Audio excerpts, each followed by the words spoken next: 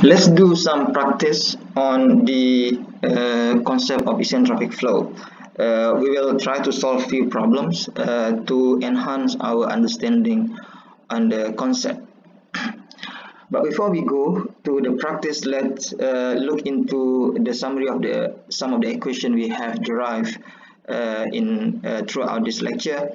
First one is we assume the behavior of gas when its flow at high velocity obey the equation of state, and there are a few relationships here. First one is the equation of state. The second one is the heat capacity relationship.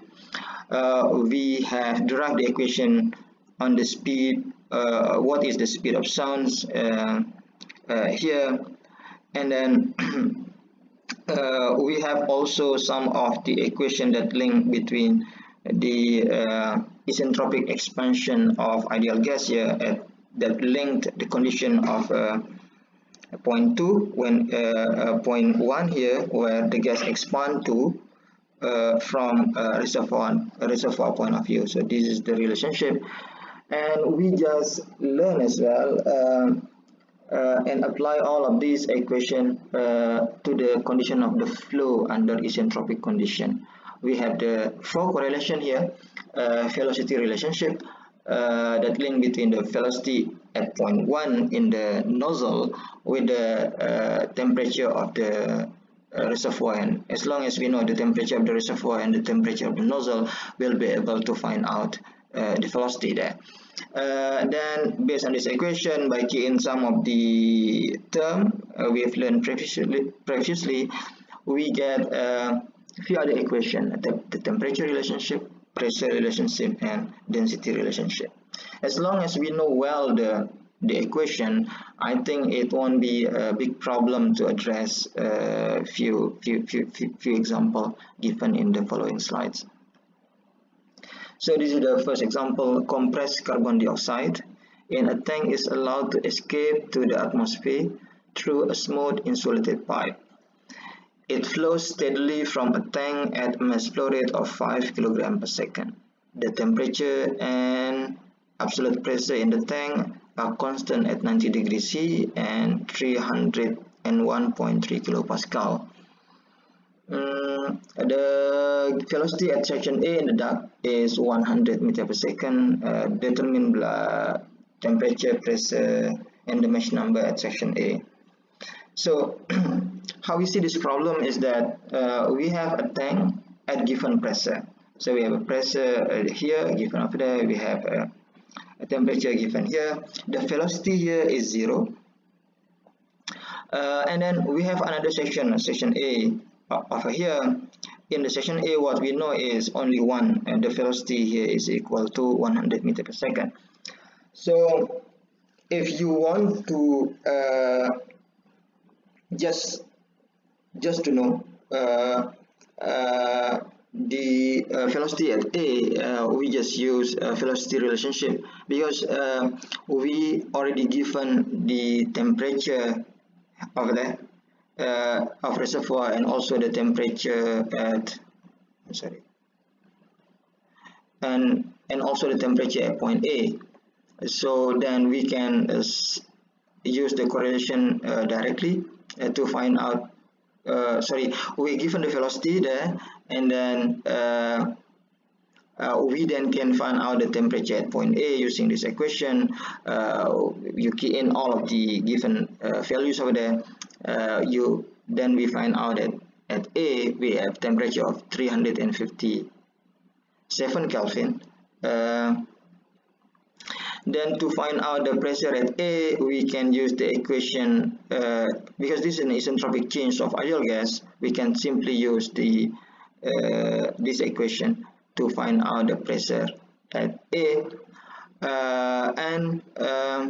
Next, to find a mesh number, we need to know what will be the speed of sound at point A. We use the speed of sound equation. Then we can easily calculate the mesh number. So the answer is mesh number equal to 0.335. Before we continue, what important here is probably it is more important to understand the system itself first rather than the calculation. So we know that so the isentropic flow is always from a reservoir to a point in a duct, okay, in a pipe or in a duct here. So we need to be able to assign which one is the parameter that is belong to the reservoir and which one is the parameter that is belong to the duct.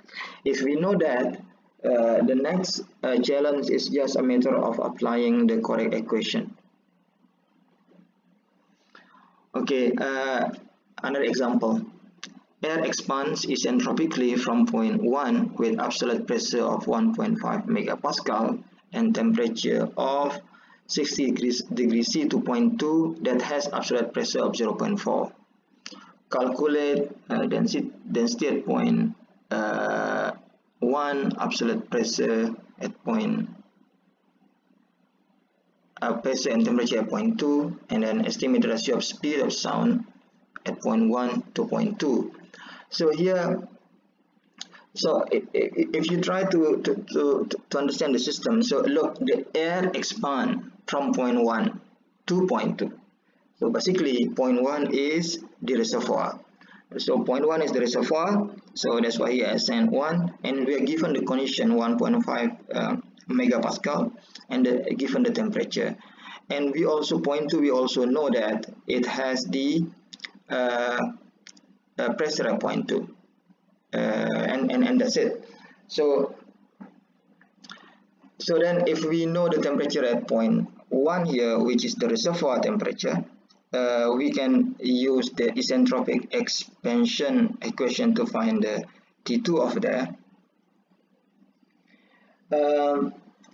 To get a density, we can use the equation of state at condition 1, because you know the pressure and temperature. It's very easy to get a density using this ideal relationship, and you can also apply the same equation for point 2 here. Given the pressure and temperature, we'll find out the density. Then we calculate the speed of sound. You can either use this equation, so basically you end up with just comparing the square root of the temperature ratio of point 1 or point 2, or you can use another form of equation, and the solution for this problem is C1 over C2 equal to 1.21.